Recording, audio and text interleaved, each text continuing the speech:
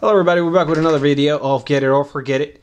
This time we have, I would think to call this a real treat, because this is going to be a real money saver for some of us that, that don't have the money to actually spend on new phones. This is the Motorola Atrix HD from AT&T. Now this phone has already been unlocked, and I'm currently using it with T-Mobile, and I'm getting 4G service with it. And it actually, the frequencies on it actually do match AT&T and T-Mobile, so you can actually use it with either of the service providers. Now this phone is currently running Jelly Bean. Let's take a look at the version on it. It's running 4.1.1,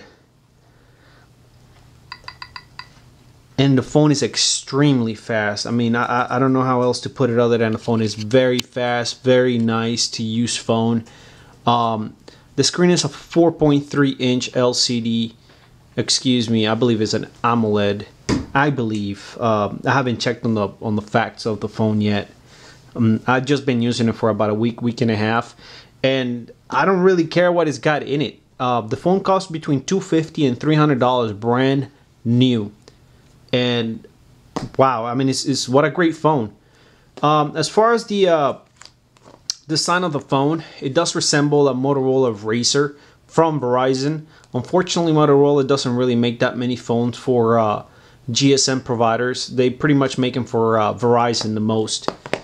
But this phone right here, it's I don't know how else to put it other than it's definitely a get it, definitely a money saver, and it's gonna be for people that they want to get a new phone, the new versions of Android, and they don't want to spend the money like on a Samsung Galaxy S3 or a Galaxy Note 2, Nexus 4.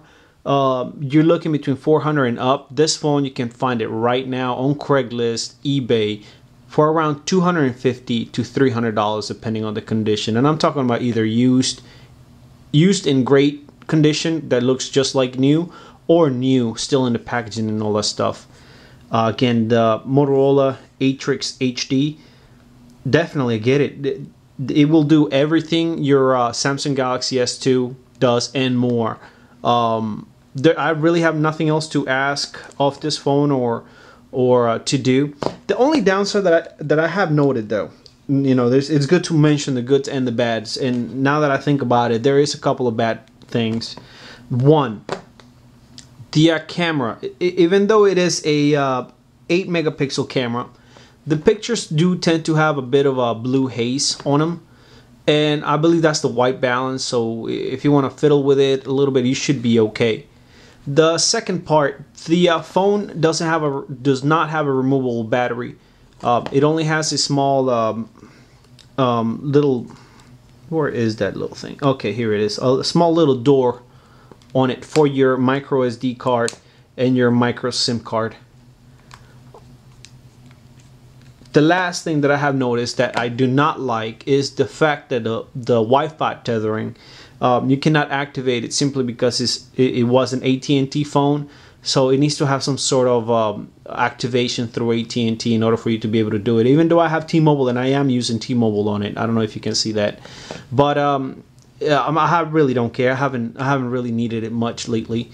As far as web browsing, I really have no problems with it. I do have the Google browser in it, in the stock Android. I have not tried Firefox yet, but I mean, I believe I shouldn't have any problems. Now that I think, I can't think of anything else really. It's definitely a get it, definitely a good money saver. Definitely a good way for you guys to stay on top of the brand new Android operating systems without spending too much money.